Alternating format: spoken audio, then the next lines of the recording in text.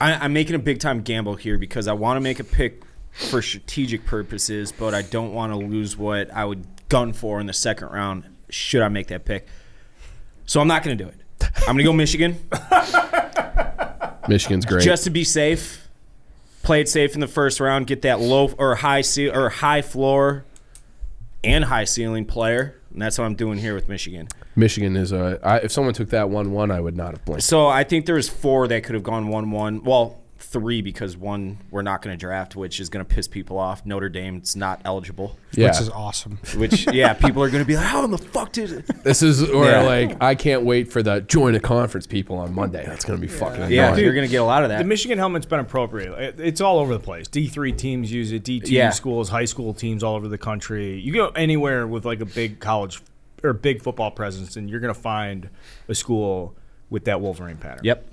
Delaware. I think that takes away from it a little bit, though. So can I give this con? No. I don't think No, that a lot of teams use Bama's number thing You now. think it's respect, Will? Is that Including what you're saying? blue chip I program. think Brother, Ice of Michigan uses that helmet. Michigan's the most winningest program of all time. Like their helmet is iconic. That's why other teams have that sequence of helmet, whatever the fuck you want to call it. The wings, like it's the wings and the stripes. It's fucking awesome, and it's another one where it's like you see that even though other teams have copied it, you see it and you're like Michigan, and then someone would be like, actually that's a Delaware one. But even if it was, it's like you see it and you think you'd Michigan see a first. Delaware. Kind of going off what you said, but you would call Delaware's helmets the Michigan helmets. Yeah, you would. What are you laughing at? What do you? Because I think that's exactly what Chief said. No, he not really. That happens on this show. Will, like if you make a good point, White Sox Dave will repeat it verbatim and then claim it as his point. That's like a long-standing thing. Awesome. Yeah. So can I con this the way you con mine with uniforms?